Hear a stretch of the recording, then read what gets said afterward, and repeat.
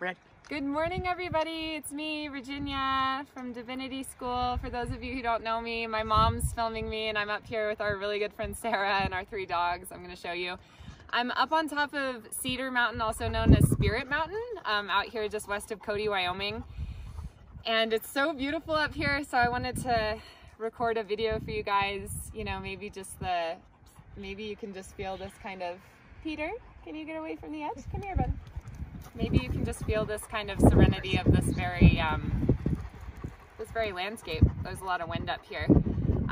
So I just wanted, it's a really special place up here. There's a special white buffalo. You can show the white buffalo. And it's a place that just has a lot of beautiful memories and presence around friends and some friends and family lost. And it's just a really special place, and a really special place to come pray.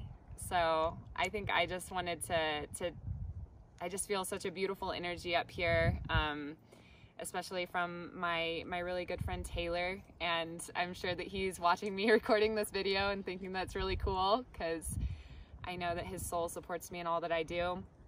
And I just wanted to remind you guys that today, at any given time, you know, if you can take a moment to come back to your breath, that's also a moment that you can take to say a little prayer or set a little intention or just feel that presence of love.